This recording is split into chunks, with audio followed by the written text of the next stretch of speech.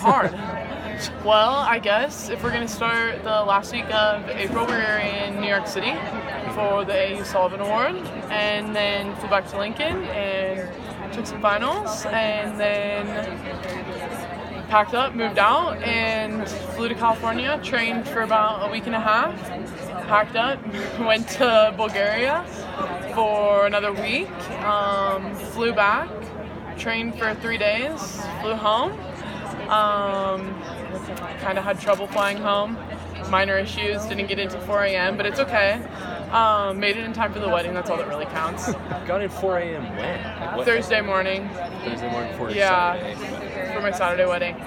Got married Saturday.